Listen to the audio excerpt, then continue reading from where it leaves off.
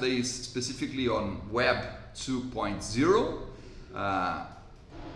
We have, I think you've heard me talking about Web 2.0 many times until now.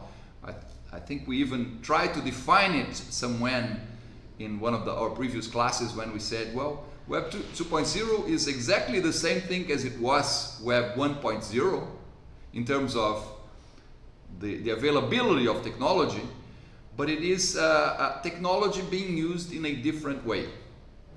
Web 1.0 would have been using the new technology that was available, let's say in the 90s, which was the internet, to do what things were used to do. So Web 1.0 was too concerned with efficiency. Efficiency means doing whatever we already know that is, well, whatever used to be important, faster and with more quality. Web 2.0 benefit from the same technology that was already available for everyone, and started using it to achieve effectiveness. And basically the question let's say those developers of Web 2.0 were posing themselves was, okay, we have a lot of technology that allows for interconnection, that allows for a lot of people having access to material through electronic means. Is this simply another way of doing broadcasting and as in the past? Is this simply a new technology that will either replace or compete with television, for example? Will we advertise our products the same way we did when we had the customers sitting in their sofas watching soap operas? Or is this technology bringing us the possibility of building a different new world? Some companies, some people that started asking the right question, which was, what can I do differently to what we did before this technology, and not simply what can I do more efficiently? Those companies that were able to ask that question started coming up with what became the culture of Web 2.0, what became the let's say the way we use the internet, and it was simply using the technology as a platform and allowing the users to decide how they would like to use that platform, how they would like to use those you know, technological features that were available to them. And in that sense, Web 2.0 was a collective intelligence, let's say, tool from the beginning, because it started already with the idea that the user should be in control. The user should be empowered, so he or she, or in fact the collective of his and she's, could define what they wanted to do with that technology. Right? Of course, we already had, even when Web 1.0 was still ruling, let's say, those companies from the first, and here we're talking about the uses of the internet for business purposes, right? So when during the second half of the 1990s, Web 1.0 was ruling, there were already people that were thinking that the world needed to change. You remember Regis Makina with his real-time strategies, one of the first papers that you read here, written or at least published in 1995, which means that it was written even earlier than that. He was already telling us what Web 2.0 would have to be about. Right? Of course, very little people were listening, because most people were concerned in doing whatever they had been doing for years or decades faster or more efficiently. And he was saying, wrong, what you have to do is a different thing. From now on, you have to use technology to build a dialogue with each one of your customers. And it was a dialogue building that was much stronger than any dialogue building that companies could have done in the past, simply because it was a dialogue between the individuals, the customers, and the company by means of its own systems, right? It was not employers of the companies on the phone talking to each customer on their own, because if they did that, they would need to have as many employees as they had customers, which would be unfeasible, mainly in the case of large organizations that have thousands or millions of customers.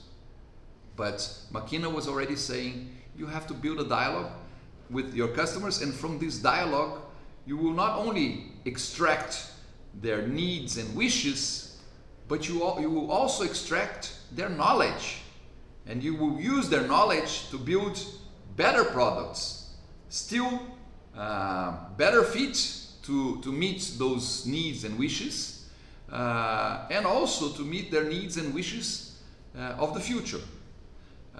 So Web 2.0 is basically using the same technology for different means.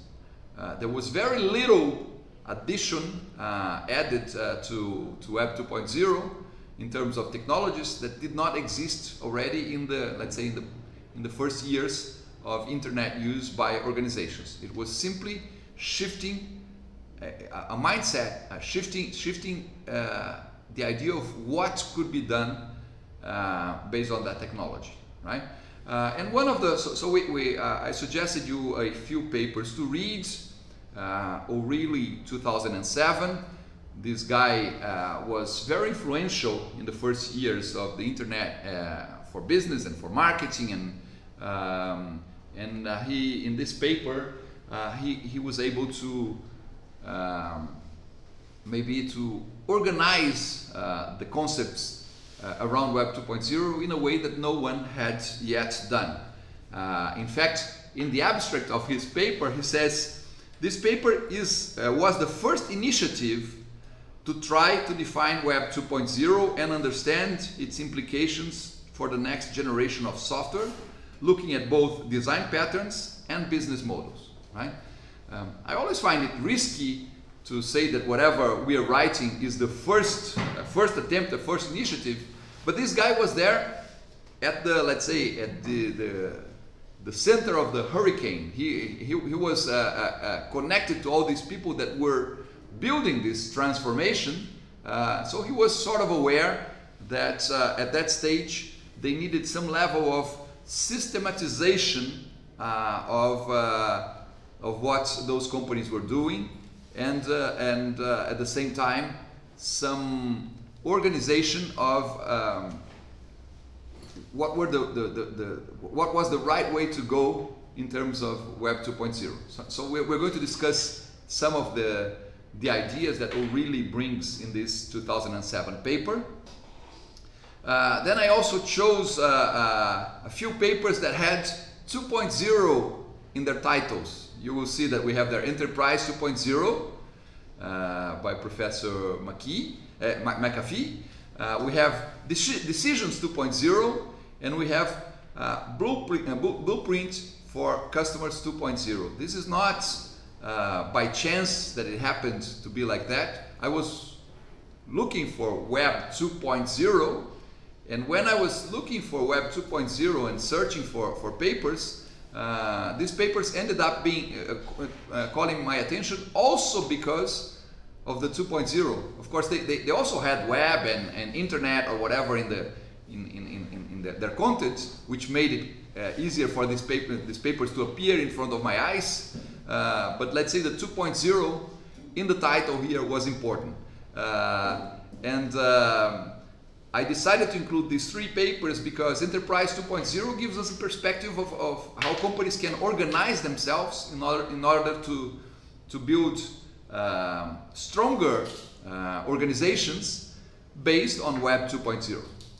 Right? Decisions 2.0 tells a little bit or discusses our decision-making process, human decision-making process, and basically one thing that Bonabo finds there is that we are probably better at deciding among alternatives of solutions to a problem than on developing those alternatives, right? We will discuss this further when we get to this paper in detail, but basically what his assumption is that humans have always had to react to changes in the world. They had to take fast decisions to survive in a let's say in a wild nature, right? That's part of our DNA, and we keep we keep preferring to take or it's not that preferring is not the word.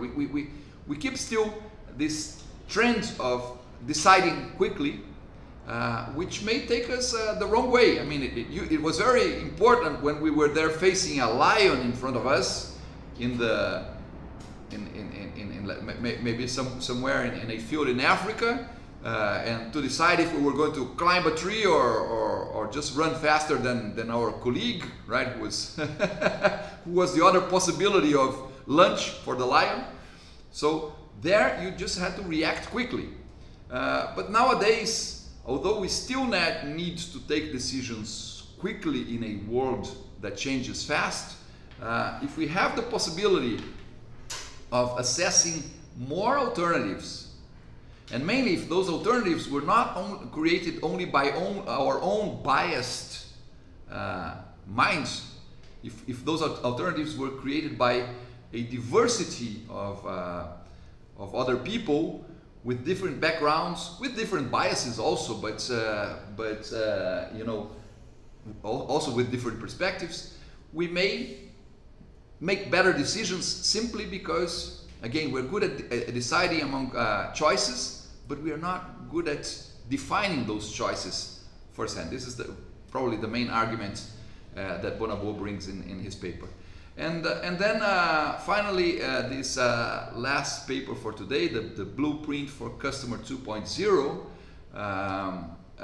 is a paper that emphasizes the role of maybe a new kind of consumer that started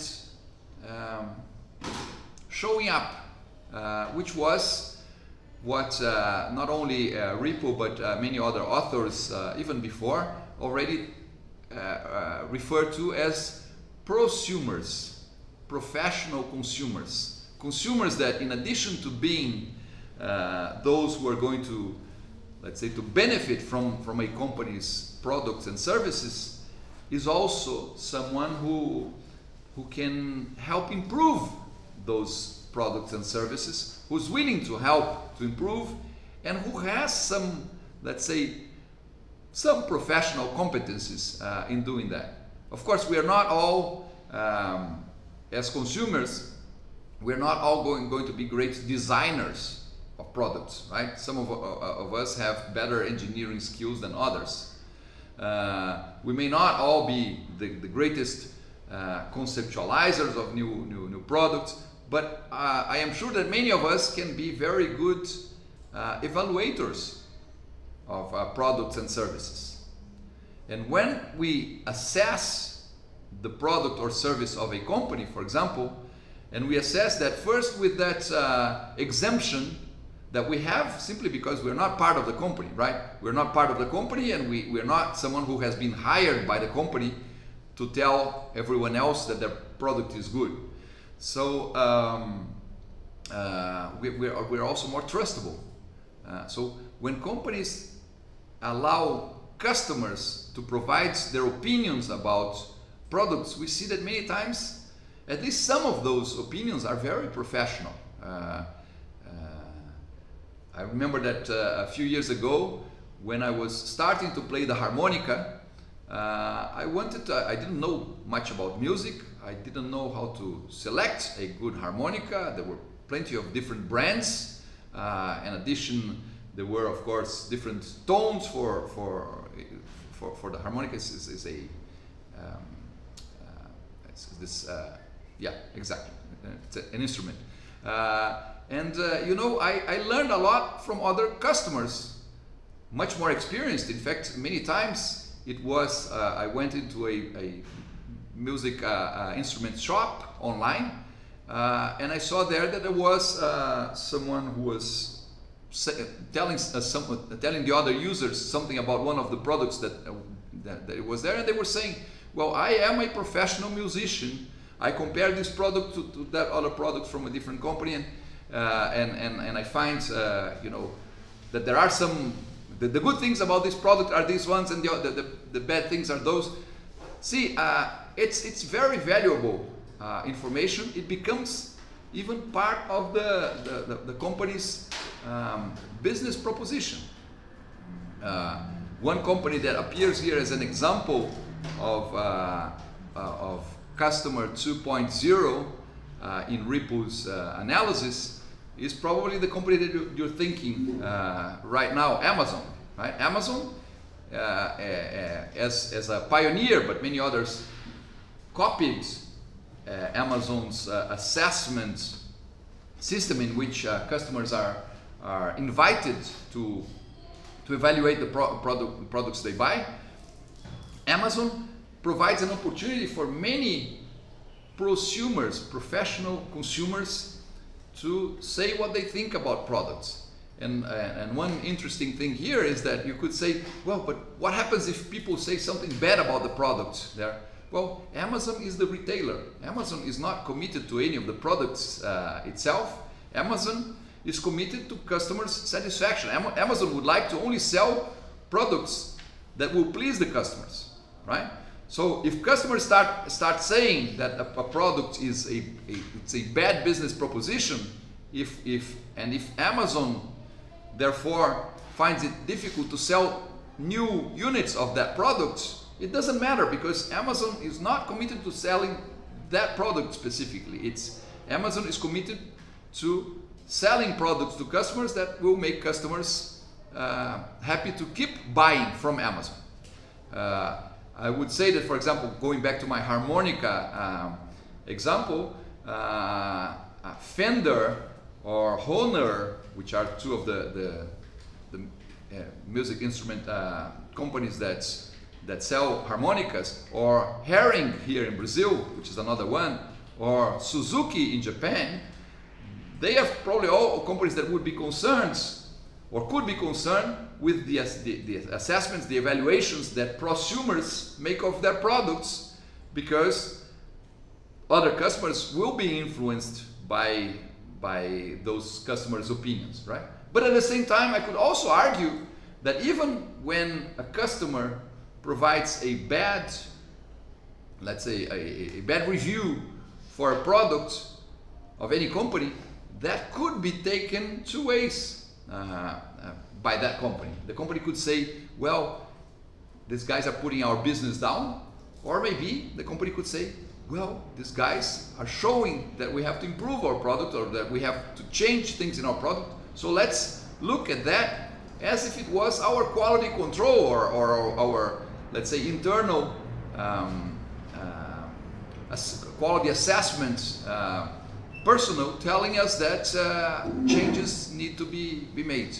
In any of those cases, we end up having the figure or the character of the prosumer in action, because it's a consumer who's acting as a professional, in the sense, not a professional that knows better about the product or anything, simply a professional, like someone who's providing the company with insights and information that can help it improve its products the same way as probably its own employees would be interested in doing.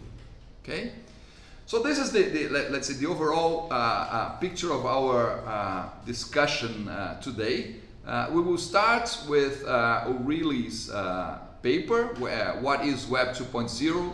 Design Patterns and Business Models for the Next Generation of Software. Let me just click here and hope that it will open. It does. This is it. Except that it's, I don't know what's doing here. Okay, accept all cookies. So this is the paper. It's I think it's, at least for us here at UTFPR, it's freely downloadable, so you shouldn't have had any problems getting access to it. This is a long paper. Many of the, let's say, reading this in 2023, probably some of the examples he gives, you say, what company is that, right? Because some of these companies are not around any longer. Other companies have become the giants much after 2007 that they mentioned here. But it's still a paper that, considering it was one, if not the first, one of the first papers to deal with or to make this distinction between Web 2.0 as a mindset, as a way of using the internet and the web to involve customer suppliers, to practice collective intelligence. It deserves being read in detail. But I will focus mainly on on a summary that the author provides almost in the last page. But of course, before we get there, on page 2, I don't think that I'll see it straight here unless I download it right now. Should I? Oh, let me see if it, how this will go. Yeah. So let me go back to this other screen here. And just a second.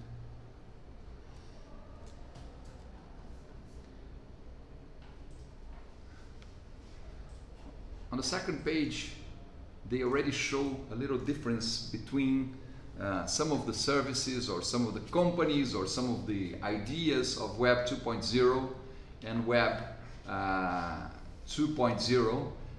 And I think what you have to think of is whatever appears here in Web 2.0 always has an intense involvement of the users and customers, but users of the web. So Google AdSense makes sense because it filters the same way as Google did. The Google search engine did with searches. Google AdSense also searched among the relevant services that should be put in front of the eyeballs of any user, but based on what other users that had this, let's say, the same characteristics had seen before. If we think here, he says, well, MP3, for example, was a technology, let's say was Web 1.0. Napster was the Web 2.0. You probably all know about Napster. Napster was one of the original companies that was based on peer-to-peer sharing of music and sharing of content. Unfortunately, it did not succeed as a business. Maybe because it was, I can't say that it was ahead of its time, it was right at its time, but the rest of the world was still behind, right? And so, of course, they faced a lot of legal disputes with the big, let's say, the owners of content, in a time that the owners of content had not still figured out new ways or new business models in which they could profit from the material they had. Yeah, go on. Metallica in her shows protesting about Napster. Protesting against Napster. Yeah.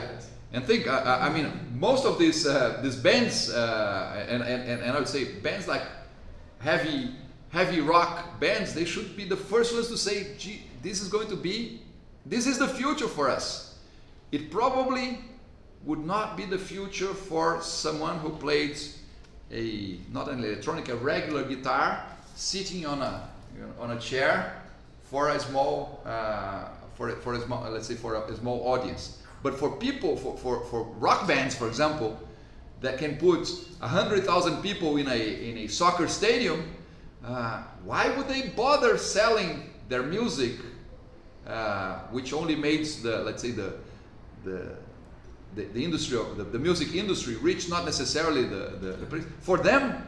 It should be, my music is free, and it's free for you to listen before, so that you get accustomed to our sound, and then you go and go to a rock concerts later, simply because you already like our music. So see, we can't say that it's lack of vision. Well, it definitely is, but it's difficult to have the vision of the future when we are still too stuck with the ideas from the past, right? Of course, the companies that succeeded here were either the initial developers of Web 2.0 or companies that were able to follow very shortly behind. Let's say Napster did not succeed, but Spotify did, right?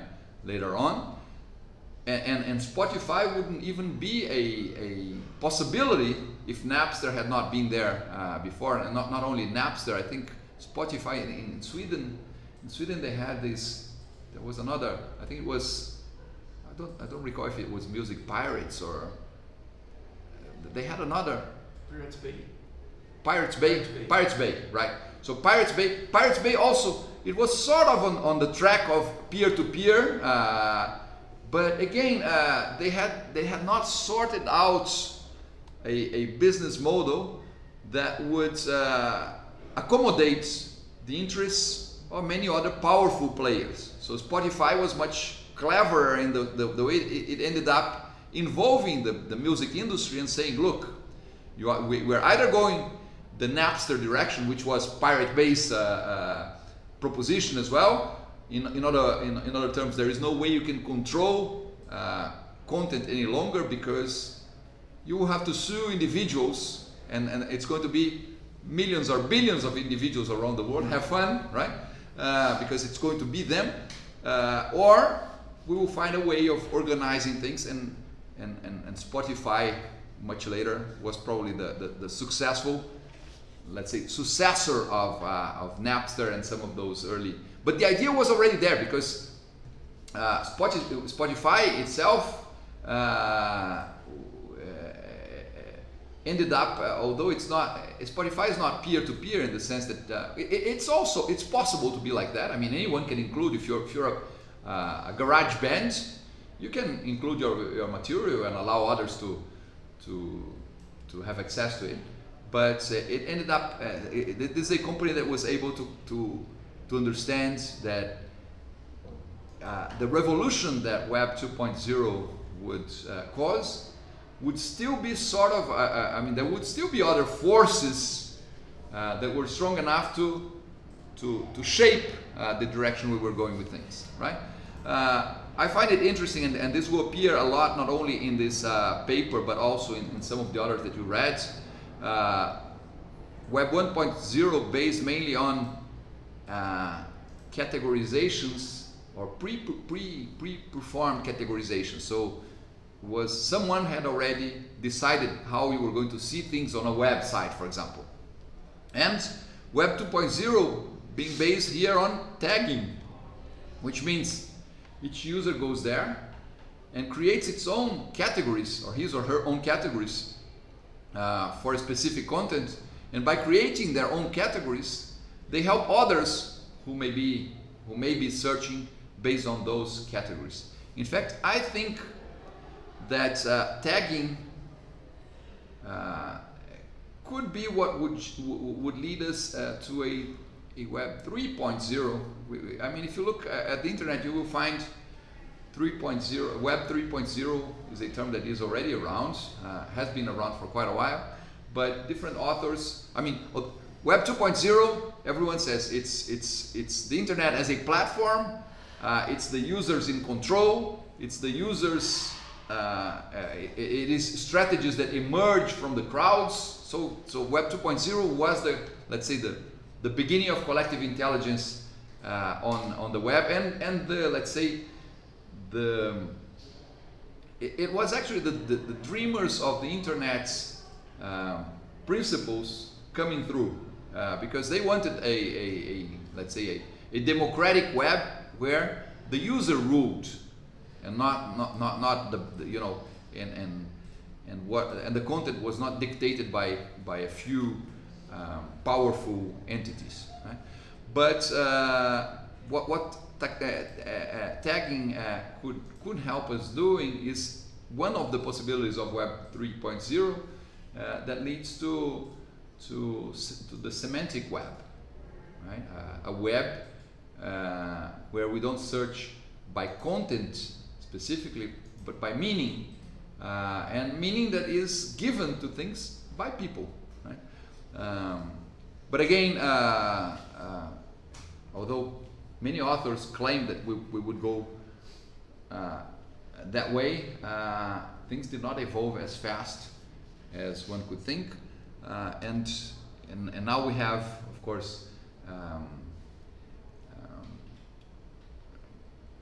artificial intelligence getting into this. So you know, artificial intelligence sort of competes with collective intelligence, because collective intelligence thinks of humans thinking, right?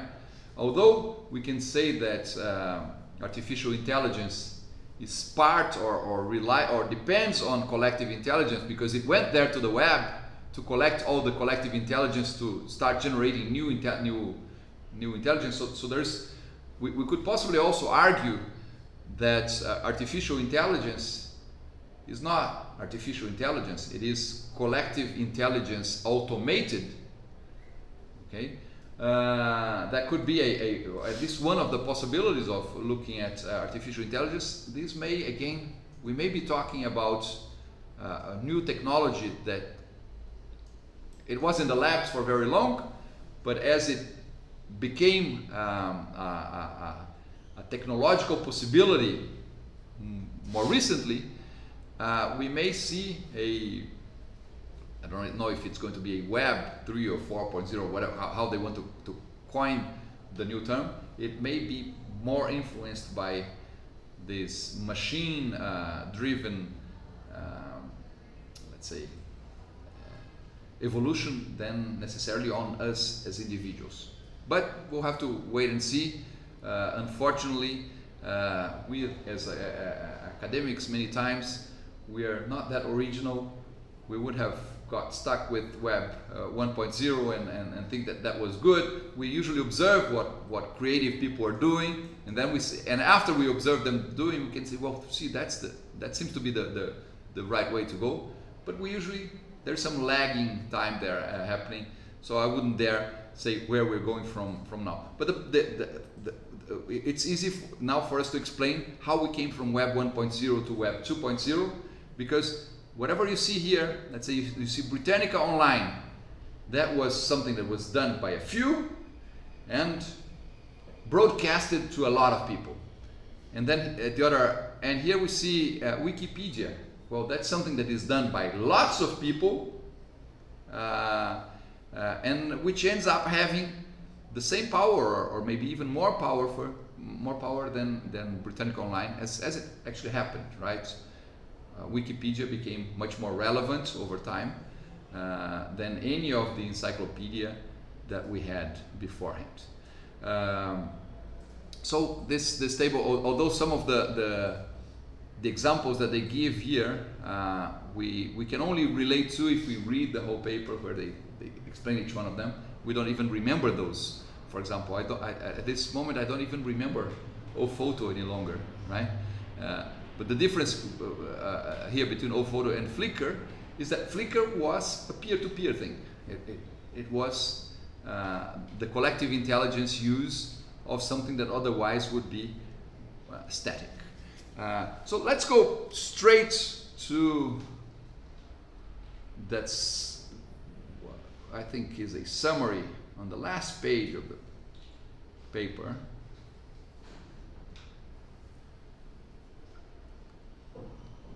Here, presented here in the conclusions, right? So the author says, in exploring the 7 principles above, we'll highlight some of the principal features of Web 2.0. Each of the examples we've explored demonstrates one or more of those key principles, but may miss others. Let's close, therefore, by summarizing what we believe to be the core competencies of Web 2.0 companies. So in which way they are different to other companies that use the web and technology only to do more of the same, whilst these companies here were doing different things. We're being creative, we're exploring, exploring before exploiting, while the others were just trying to exploit. Okay? Services, not packaged software, with cost-effective scalability. Again, if we had to think here, we could possibly include an example of that would be Microsoft Office would be the old concept. Google Docs would be the new concept. Okay, in terms of Microsoft Office, of course, Microsoft Office the way it used to be. Of course, nowadays, Microsoft Office has a proposition that's probably much more, let's say, based on the possibilities of sharing documents, but still, I would say it's an old concept adapted, while Google Docs was already thought of as a word processor to be used by teams and where people could work together and could work together at the same time on the same document. I don't know if you recall, but until recently, if someone opened a Word document, someone else that tried to have access to the same document would say, well, I will open a second version of this here, but keep in mind that whatever changes you make, you will have to save as a different file. So it did not allow for collaboration. Okay? So this idea of services and not packaged software changes a lot also in terms of, if it's going to be a service, I can start offering it straight away and I keep improving it. I do not have to have a stable version before it can be launched. In fact, if I'm providing services to customers, I can, if I have a new idea that I want to test, I can make that available to a few users somewhere, and then if I see that they like the idea, I expand that service to others. Otherwise, if I notice that people were not interested, I stop putting effort into that and decide to put effort somewhere else. Again, I'm using the customers to tell me what is important to them and what they will want to use. Another characteristic here: control over unique, hard to recreate data sources that get richer and as more people use them. So network effect is very important here again, because network effect goes along very well with collective intelligence. Collective intelligence happens when you do have the network effect of many people using, many people contributing, and because then each one of them can contribute with very little, and in an aggregated way, everyone, well, together everyone makes great contributions and makes the system develop fast. Notice this point here is very important: trusting users as co-developers. Users should be treated as co-developers. I had a student, a doctoral student, a few years ago, Ricardo Engelbert,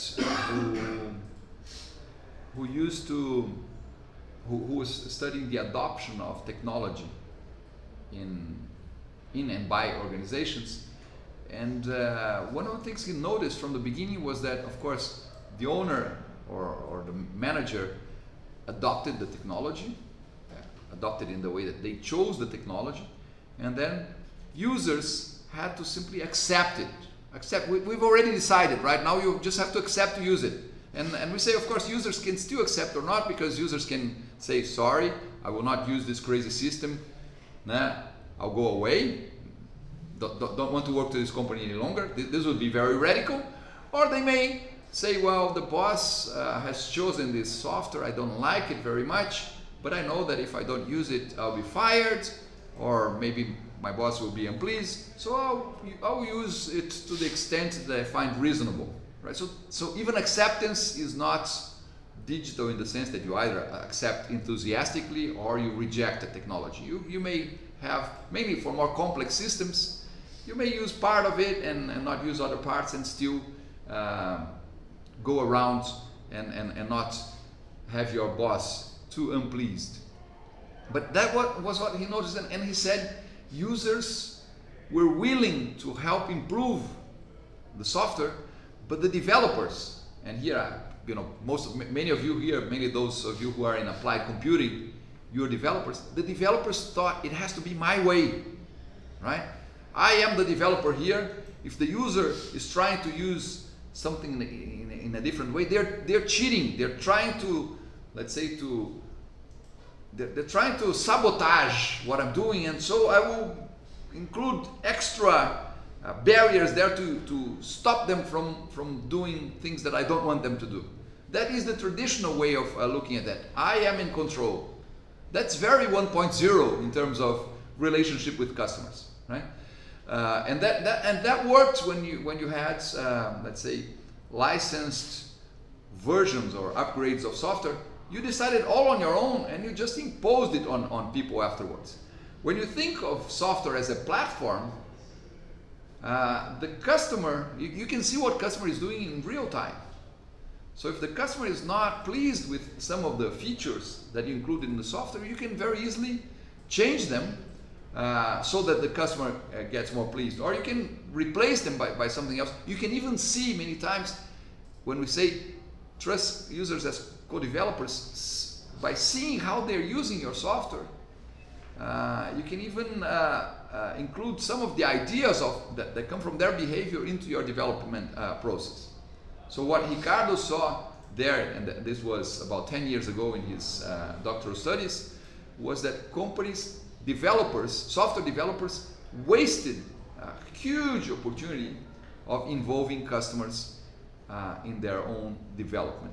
But of course, the software that he was studying was still, let's say, a Web 1.0 kind of software. It was a let's say one of these learning online learning environments. In fact, a platform a little like Moodle that was used by another university here in Curitiba. But it was still it was a software that they developed for their own use.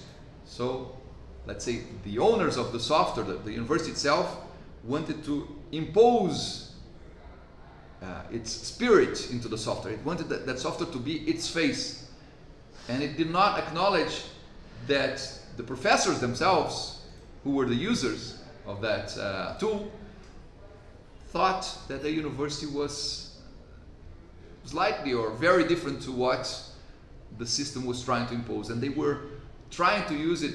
It's not that they were sabotaging the system, but they were trying to use the parts of the system that they thought helped them do what they thought that was important, and not paying attention to other parts that they thought that were silly or that would only lead to the standardization of the educational process or whatever. But again, that was software as a package yet. That was not software as as a service, and therefore the developers had little opportunity to see how strong customers could be as co-developers. And here they talk about co-developers. Remember, I said we're going to talk about the prosumers later. Co-developers are, let's say, prosumers are users that become producers as well, right? And then another topic here that he noticed. Look, harnessing the collective intelligence of course, if I want to turn the users as co-developers, that's already happening. Leveraging the long tail through customer self-service. I'm not sure if you're familiar with this term long tail for business in general. All products, when they're brought to the market, there is an initial an initial period of the introduction to the market where there are still not many customers. Customers still have to understand the product, so there is this introduction process in which the company tries to increase the numbers of users of its products. Then after a while, it gets to, let's say, a stage where the product is already understood by the markets, and actually it's when it becomes profitable. Before that, it's the introduction period. You still have to do a lot of marketing. You have to convince the customer to buy. After everyone understands the value of the product, then it's the time where you have it as a milking cow, that you will be able to take the milk every day, and it may take a while, but later the product is going to get into a decline phase again, possibly because new better products arrived, maybe because simply there's a lot of competition for the user's attention, and customers decided to buy something else. And then in that decline period, in the past, companies had to make a decision. At one time, they would have to make a decision. Should we stop producing this product or service? Because the cost of producing was probably becoming smaller than the profit that one could get because of the small scales involved. So when that happened in the past, even if there were still users or consumers who would be interested in that product, they would not have a chance of buying it any longer. Now I have a question for you. Do you think that if you want to buy a video cassette recorder these days, today, is it still possible? Only on used retail or antique stores, but on the market. Yeah, I don't know about the video cassette recorder. Maybe this was not the best example, because what would still make someone buy a video cassette recorder these days? Only the experience to, I don't know if it has like a LP, it has a special sound, but it's just like... Yeah, with the video cassette recorder, there was no better experience. You may say, I want a video cassette recorder because I still have some old tapes, right? One problem with these tapes is that because they're magnetic, maybe these tapes are not good any longer, right? But so maybe a better example would be the long play for audio, right? Can you still buy the traditional long play players? Yeah, new versions of it, but they are way more expensive than the usual methods. Well, they're more expensive because the scales involved are not large enough. But you can. This is, again, all of this to say, this is the long tail. There are not many people who want it, but nowadays, well, first you can find them actually in the world, because through the internet you can buy from anywhere in the world. So even if there is only one manufacturer that produces them, you're going to be able to find it. So this is the long tail idea. For example, bookstores, online bookstores can actually have all books that once existed, simply because nowadays, well, it's electronic, and saving electronic files is very cheap. So if anyone wants to buy one day, you just have to give access to that file, and even if they want a printed copy, there's no problem. I mean, the long tail thing says, you want a printed copy? Well, I will produce one book for you with everything. I will produce one and send it to you. It will cost more, but the fact is, it's possible to keep selling even if the numbers are small. I would say that there probably is someone, if you want to buy a VCR, video cassette recorder, there's probably some factory around the world that still says, well, you know, if there are people that are willing to buy it, I can still sell them. I will be the only seller in the world. It's going to be more expensive than buying, definitely than buying the new technology. So someone has to have a good reason to buy that. But if they're willing to pay, I will. I'm happy to produce only 100 of those a month. Right? In the past, it would be if I can't produce 100,000 a month, it's not feasible. But now they say, well, look, I already have the machinery there. If someone asks, I don't know. So the long tail thing is we can benefit from selling even after the decline of a product, simply because now we can have the whole world market for that. That long tail refers to like the graph tail. Exactly. Yeah. Exactly. Yeah. If you, it's let me just quickly try and show here on the board if I can. Let me see. Extension of the product life. Exactly. It's if you use the product life.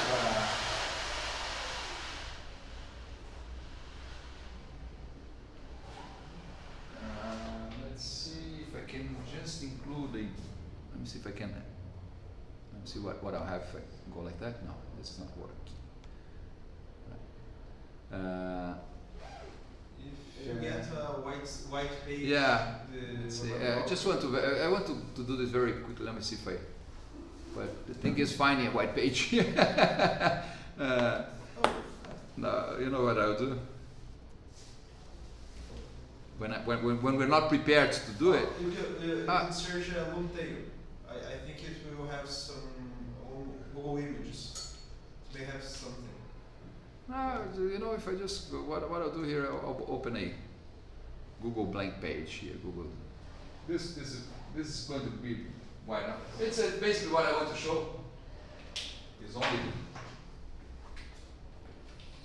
a graph in which you have the time here. And you have the product being introduced, and let's say we were thinking about well, money is not the because now let's say the number of because let's say at the beginning it's little, then it's a lot, and then it comes to decline, and the long tail, this part here, it is something that usually companies at some stage they will decide it's not worth, let's say, not worth producing any longer, because to meet the requirements of such little people, I'm talking here about number of people, right? I didn't use money there because in the past there was no money here. Now there is, because this became cheaper, either because this was digitized. So in the case of books, for example, it's digital now. So the content was already produced. The author has already written this in the past. All the expenses have already been incurred. So I just have to save it, and when someone wants, but even for other products, for example, one product that I noticed that you can buy these days, you know that Santos Dumont bicycle, you can buy one of those. Do you believe? Wow. Of course, it's something that is produced these days. You're going to pay very expensive. It's going to be much more expensive. But I mean, there's someone says, well, there is a little long tail here. There's someone crazy in the world that wants something like that. Why not? Okay.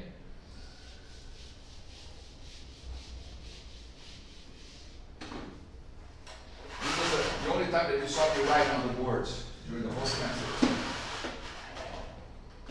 And I don't know even if they could see it from.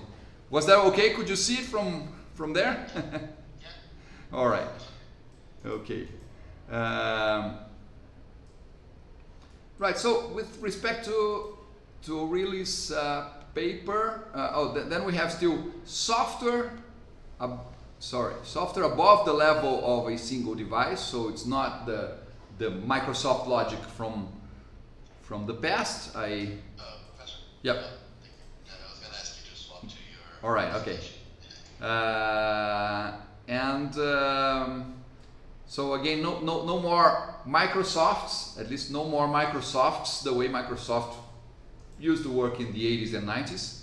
I'd say probably Microsoft wasted a lot of time until understanding that Web 2.0 was around, or that the internet would change the rules of the game. But that's also understandable. Usually companies that are very that have acquired a very strong position in the markets, it's difficult for them to say, well, now I understand that the world has gone a different way. I want to go there also, but I will have to. I'll level the ground. I'll compete as if I were a newcomer. They will usually insist on their old model, right? Because otherwise they become. It's almost like the boss who knows that there is a, let's say, in a computer company, let's say a software development company. He knows that there are new programming languages that are better than the ones that the company uses, but he says, you know, we'll stick to what we already have, because we have already developed a lot of work using that technology. So they sort of become slaves of their own decisions of the past, right? Besides, he also thinks, I know a lot of the old technology. The new technology only my intern there knows, right? I know less than the kids that I just hired. So if I decide we're going to change to something that they know and I don't, I lose power. So there's a lot of issues involved. The organization loses its power.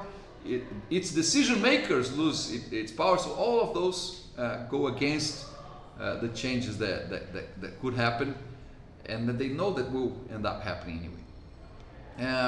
And then a last item here, they say lightweight interfaces, development models, and business models. So this was O'Reilly's paper. I think again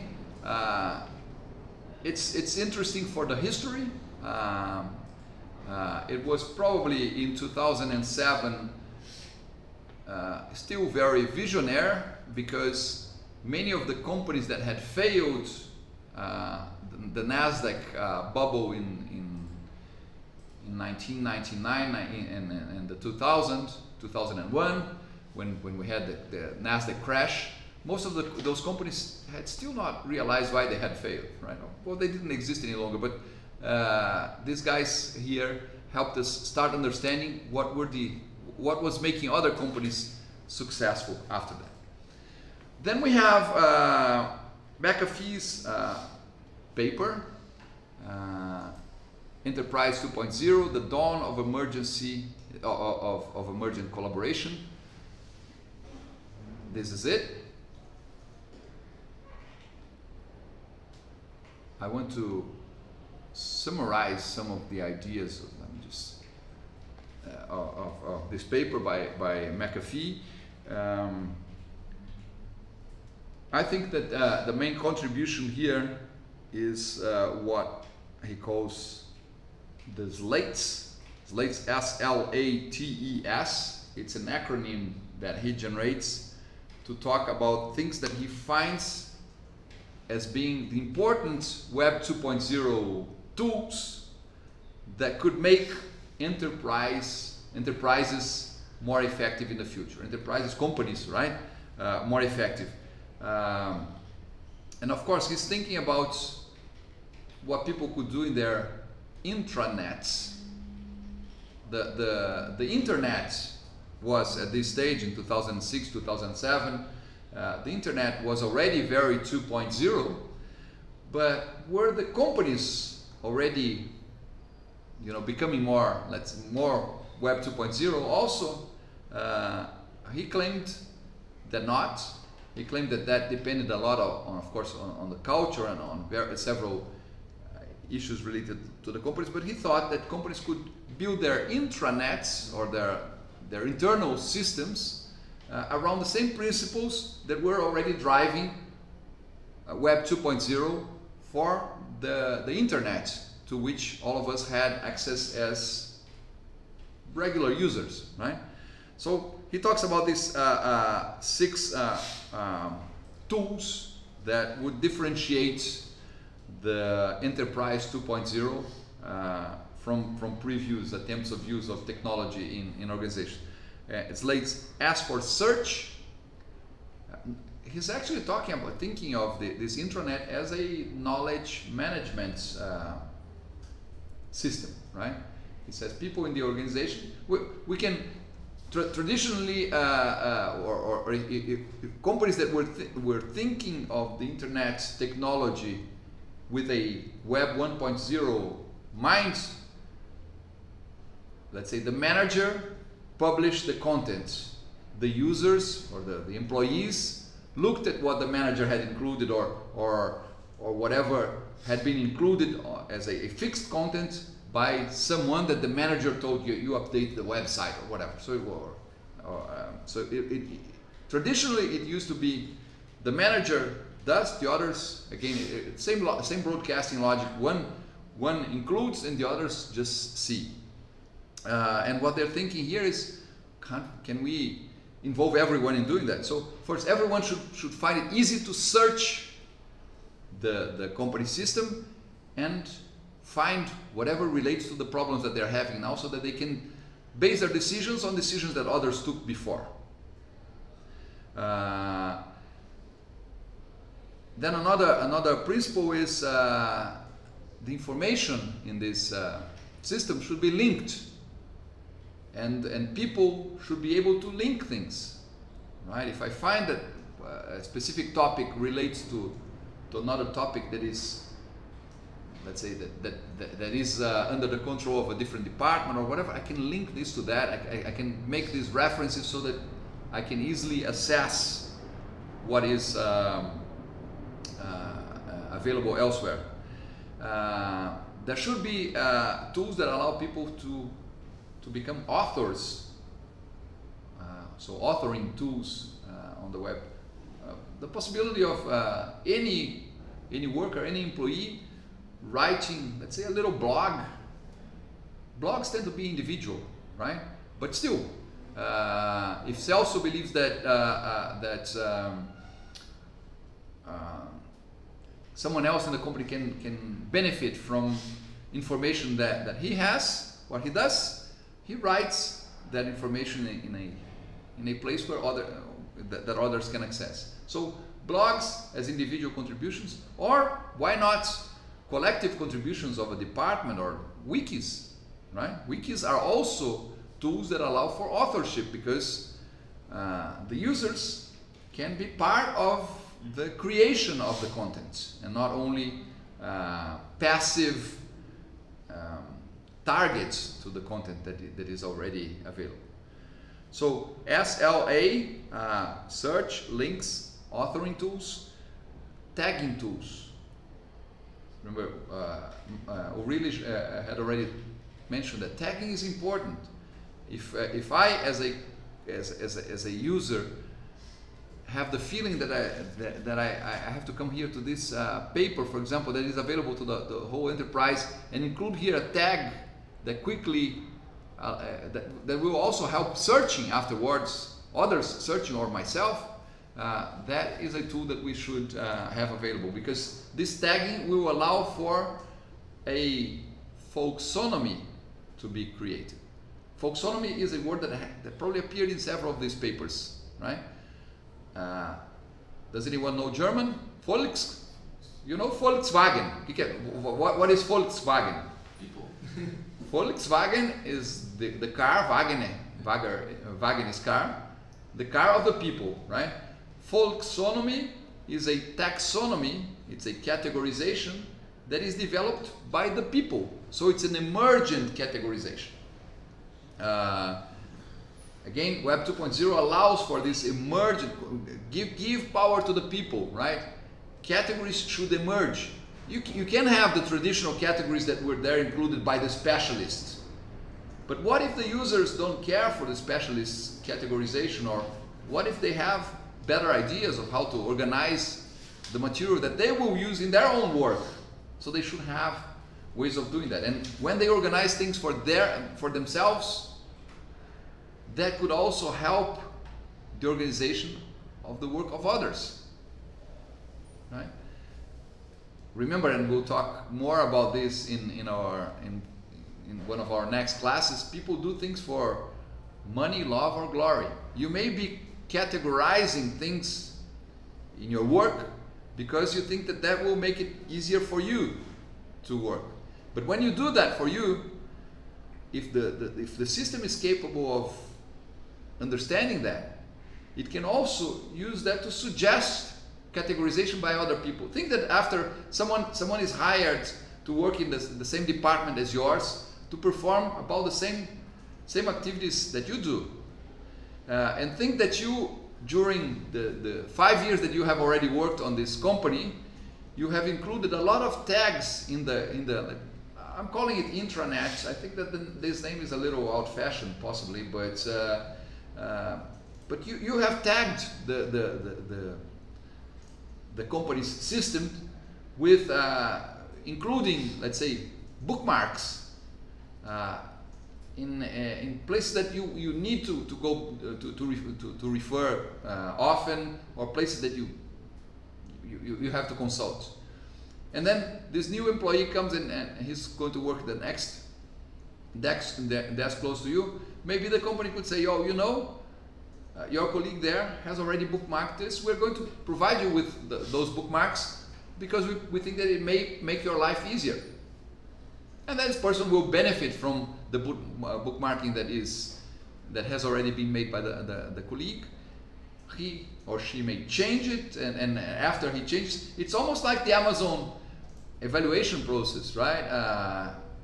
There's someone evaluating, then there's another user evaluating the quality of the evaluation. So maybe someone else using your bookmarks could still rank them and say that they're good or they're not, or they help me or they don't, and that could help a third person still. So this is tagging. And then they also think that one important thing in a system like that would be the possibility of extending. Extending meaning those who are interested in this topic or those who need this kind of content may also be interested in some other content. So this extension, and of course the system may learn this from other users, right? And finally, signaling. If something new appears in the system and that could interest you, you should be warned somehow. So this is search, links, authorship. This is all tools. Tools for searching, tools for linking, tools for authoring, tools for tagging, tools for extending, and tools for signaling. These are the tools that McAfee considered to be important to allow for an emerging. See, it's emerging because everyone gets involved, right? It's tools that you're going to give to each of the users so that they improve their relationship with the system and maybe with other users of the system. Okay? And it provides for emergent knowledge. Will all companies benefit from emerging knowledge? I don't know. There are different cultures. Different companies have different cultures. There are companies that are very hierarchical, and it's the boss who thinks, and everyone else only executes what the boss thought. So the boss of a company like that would say, garbage, throw this away. By the way, this would people would start challenging my decision making because everyone will start. So for a company that has a very strong hierarchical structure, this would probably not work. For companies that are, and those companies tend to be companies more related to the more traditional industrial revolution. But companies that depend on each of their employees' knowledge, companies that depend on each of their employees' coordination of their activities with others, or sharing of knowledge with others, for those are the kinds of companies that probably already have a culture that is more emerging in terms of the strategies are not defined by the boss. Strategies are thought by the body of specialists. It's a company, let's say, that the workers are not the workers are sophisticated laborers, right? They're all workers of the information era. They are not bricklayers, and nothing against bricklayers, but they're not people that are using only their muscles. They're using their minds to what they're doing, and therefore should or could help the company a lot with their ideas. So at the very beginning of the paper, McAfee already tells us a little bit about this bank who was introducing this kind, trying to introduce this kind of system. For example, they had an idea that it would be good if they could show who was, see here, they say who was present, let's say who was available at that time. Something that, for example, we see in social networks, that you see that a friend there's a green light next to it, then also, so I can talk to that person right away. So someone gave an idea about that on a meeting, right? And they say, so, and then they say at 10:44, long time, whatever. This guy said, "Well, look, I have something here that is, it's still let's say a prototype, but I think with this, whatever I have here, I can already sort of solve that problem." And then someone else, less than or about an hour later, someone else says, "Yeah, I saw what you did. I changed it a little bit, and now now let's show this to the big boss," right? So what they're saying is that you can have much more, an organization can become much more dynamic if you use, if someone has already done something in the past that can help. It was for a different project, but and this person becomes aware that the company needs that. This person can bring that, and then someone else can bring another improvement, and a few hours later they already had the system running, right? Much different to what would happen if they did not have this collaborative environment where where Slates was there available to them, right? Slates as search, link, authoring, what is search, link, authoring, can't remember that, tagging, extending, and signaling. Okay. Another paper, of course, it talks a little bit about this. So this change in mind from broadcasting to narrowcasting, but at the same time, after you narrowcast, and then then the possibility of broadcasting from the narrowcasting. So it says that there's sometimes we need channels to communicate one-to-one.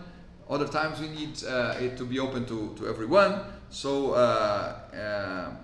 they claim here that sometimes we're using channels to communicate. Other times we use platform when it becomes something that will involve more people. And then they provide a lot of examples of when to use these things. The whole paper goes about explaining the 6 characteristics related to the slates.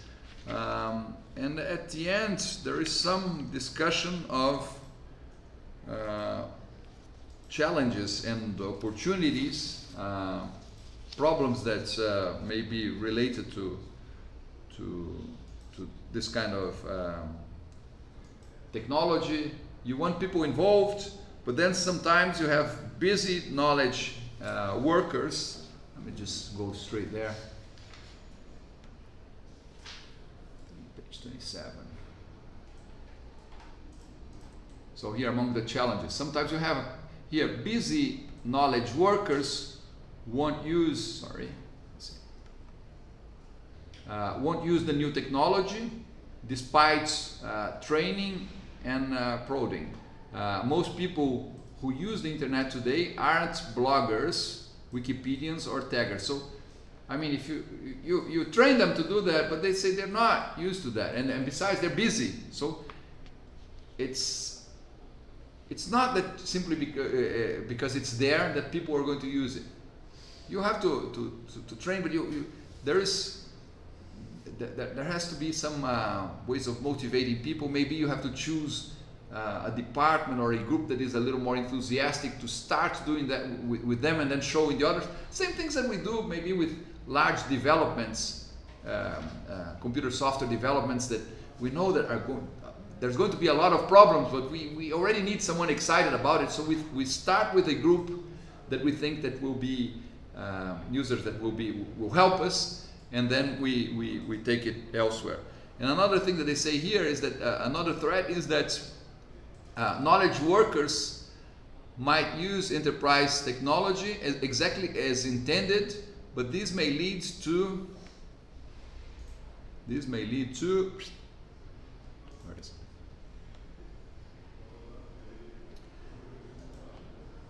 Unintended outcomes.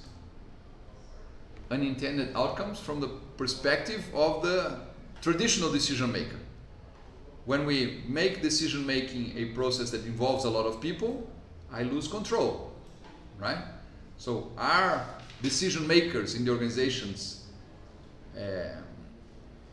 willing to, or do they understand that they may lose control, and are they prepared to lose control? Because otherwise, I mean, you create a slates system, and then when people start engaging and giving their bringing new ideas, and they're all enthusiastic about it, and then you say, oh no, this is going a different way that I didn't expect, so let's shut that down, right? This won't work. So this is why this is something that will probably work better if the culture of the organization is already a culture of emerging strategies, or a lot of decision making done by everyone involved, and so on and so forth. Right? So Enterprise 2.0 gives voice to people. Are the companies willing to hear them? Right? Because if they aren't, of course, this won't work.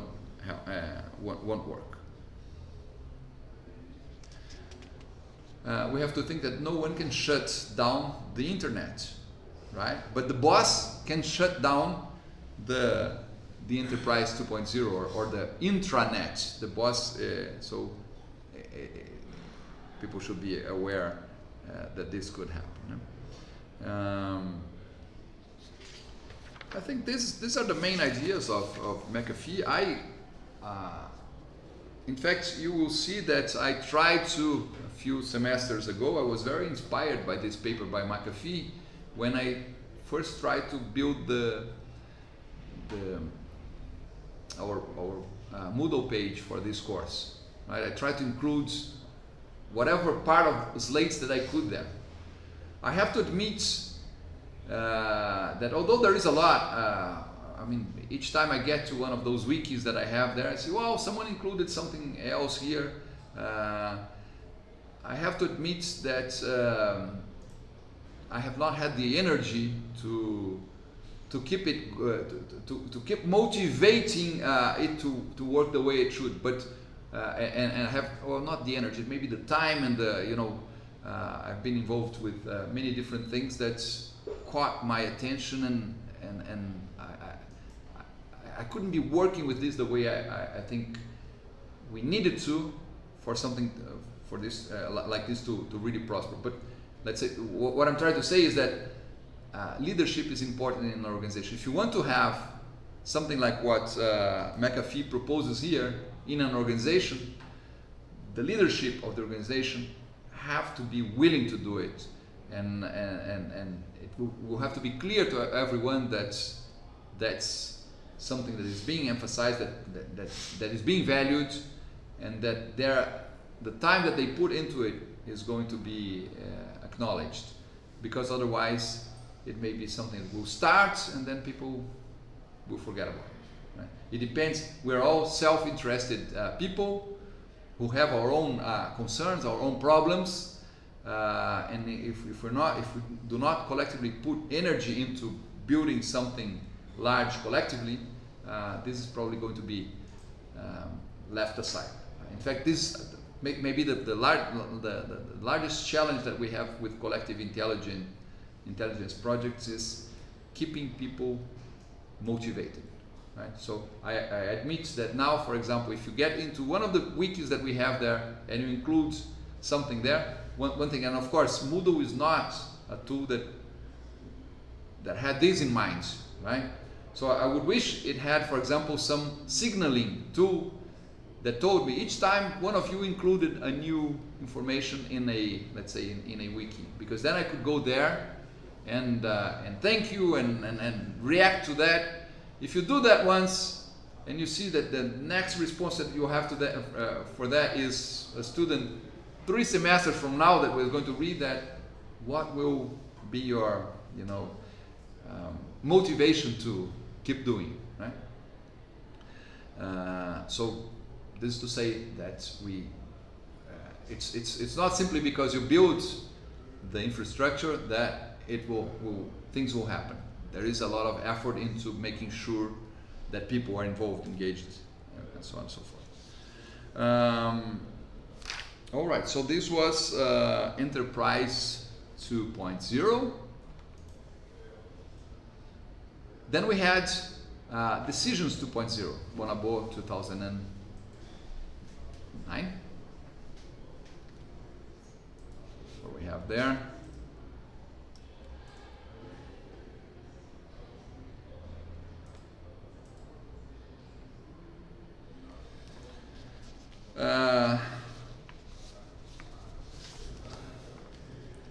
Bonabo 2009, he has it's that paper that I said, it starts saying that humans tend to take decisions fast, which was very good to make us survive in times of wild nature, but maybe not necessarily the best way of taking decisions these days, although it's probably so embedded in our DNA that we are still very reflexive, reactive in taking decisions. We're not bad at taking decisions fast, considering that we have good alternatives, or that we have already had opportunities in the past of assessing those alternatives. But we are not, Bonabo claims, we're not as good as generating those alternatives. We're not as creative in general. So he claims that it's good if we can involve a lot of people in generating alternatives, and then after we have all those different alternatives, we can just come in to take the decisions, even if the decision is going to be taken by one or a small group of people, right?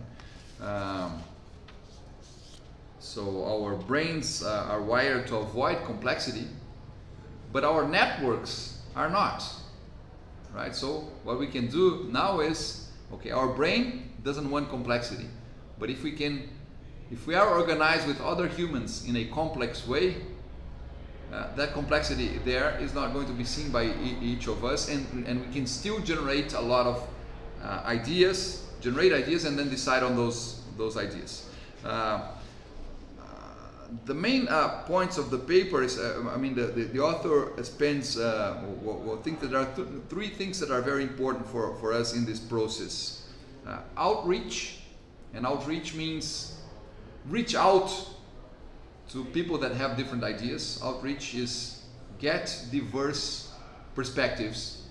Don't only react to whatever you already have in your mind.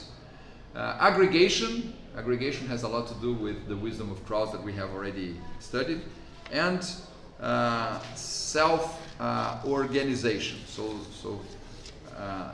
the paper spends quite some time talking about these three terms.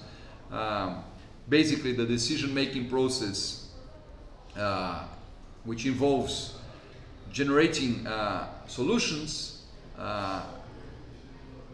depends on first defining alternatives, right?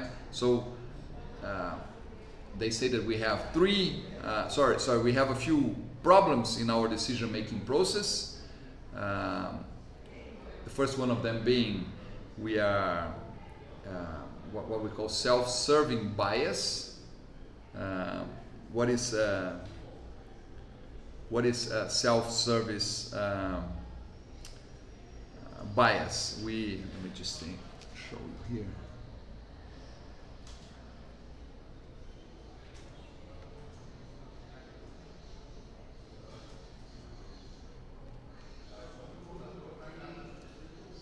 Here he claims, where is it?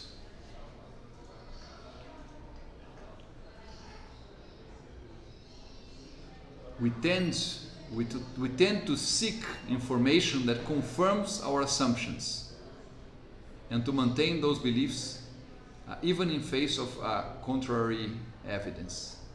So first, we try to get information that confirm what we already know. That's horrible, right, for decision making. We just want the world to tell us, yes, what you have already decided to do is right. So the self-servicing bias is a huge problem, but it gets even worse because we have this belief perseverance, which means that we keep our beliefs even when we see contrary evidence.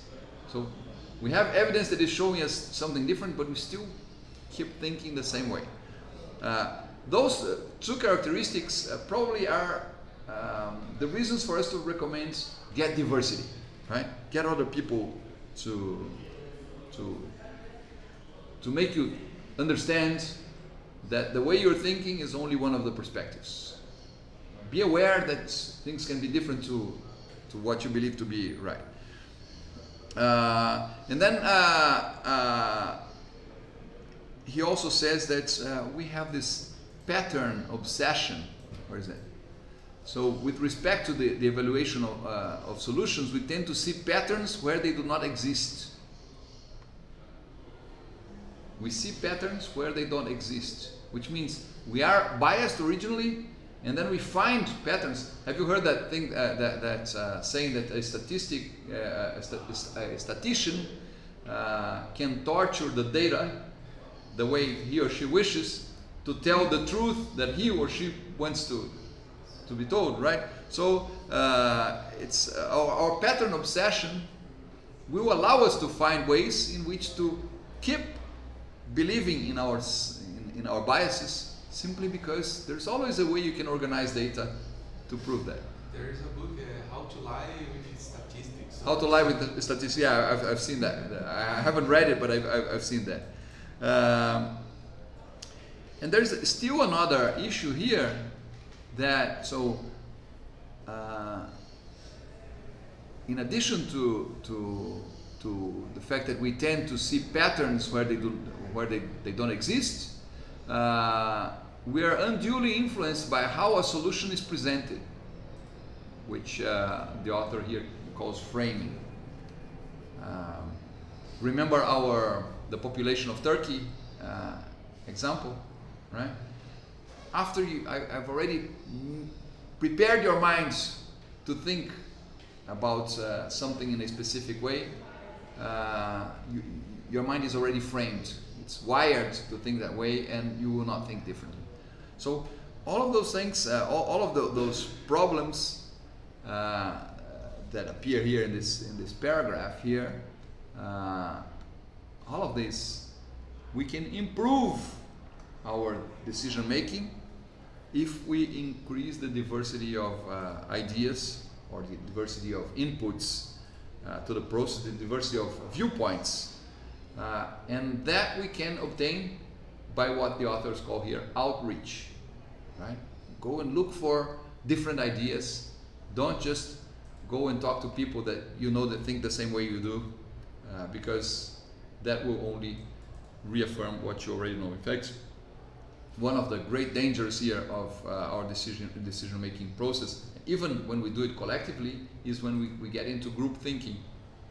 That I've already explained to you that group thinking is not, it's an expression that does not mean thinking in a group in a way that everyone exposes their ideas and you as a group get a better decision. Group thinking is when you have that feeling that you had a collective decision, but in fact you're only like a herd, and you're all led to think exactly the same way.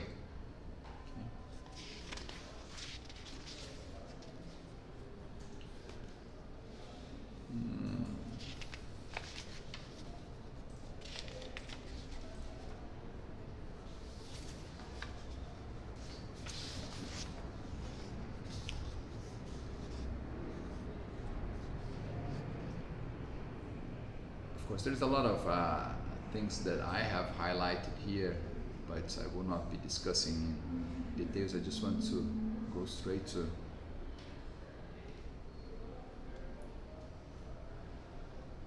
here where they say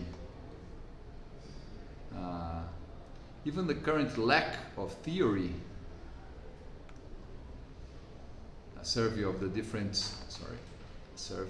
different applications leads me to two general observations. First, collective intelligence tends to be the most effective in correcting individual biases in the overall task area of generation. Right? So to generate more ideas, to generate better ideas, collective intelligence. And then he says, I speculate that we as individuals are far weaker explorers than evaluators. This means we're not as good as generating alternatives, but we are reasonably good at assessing among those that we have which one is the best. Right? So for all the flaws in our heuristics, we are pretty good at detecting patterns. Thus, when tapping a collective, companies are now more likely to obtain greater value from idea generation than from idea evaluation. And this is why many companies go out for open innovation, and in open innovation projects what they want is to get different ideas that they can later decide if they're going to use or not. And then they give in this table here to the side, this figure here to the side, they give a few examples of how some companies are using what they call here decision 2.0, right? So Innocentive is a company that basically supports open innovation. It helps other companies define problems that they have, and then have those problems explored by the crowds of the internet. So and used for research and development and for innovation. So then you have here they use the example of Mechanical Turk. Mechanical Turk is that it's a tool that is provided by Amazon for little tasks, little paid tasks that people can ask others to do for them. And they claim here that this could be a good for marketing research, because you can hire these people even to answer your surveys. And then forecasting, customer service, knowledge management. So a few of the ways in which you can use system testing, crisis response. These are some of the examples they treat here in the text. They make a distinction between the advantages of the diversity of users or the ability of experts to decide on their own. And again here, for the author, it's probably better to have the crowds to generate alternatives, and then maybe the experts to decide among them. I think these are the main ideas here. And finally, well, it's already 10 in the morning. We want, of course, as we have 4 papers here, there's a lot that I want to hear from you. Considering that you're sort of quiet when I ask you, at least I hope that I'm glad that you write a lot in our forums. So I want to have plenty of time for the forums. But very quickly, the last paper, the one by Ripo et al. This is a paper that deals a lot with the idea of the prosumers and the possibility of having these professional amateurs, which are also prosumers, which are also producers and consumers at the same time, to help a company develop its products and services. They have several examples here of how companies are using so these prosumers to improve their value proposition. I think there is a table. Where is it? this table here gives some of those examples. So consumers can use to help with price comparison, product reviews, content reviews, preference reviews, seller review, reviewing reviews, right? Review the reviews of others. Amazon does that, and it's interesting. First, you ask someone to become a reviewer of products that you sell, and then you ask other customers to say, was that review good for you? Was it worth? We also see Microsoft does that with Microsoft involves customers sometimes in helping supporting other customers. We saw that in Nambisa 2008, one of the papers that, remember when I had a class and I said this is my entire information systems in organizations course in one class. There was a paper there by Nambisa where they report the way that Microsoft involved customers in helping other customers, providing support. So that's already collective, using collective intelligence, using the collective brain muscles of people to do something that otherwise Microsoft would have to be paying employees to do. But they not only do that, they also have the customers then evaluating or assessing the quality of the support that they receive. So it's very interesting how many companies are not only using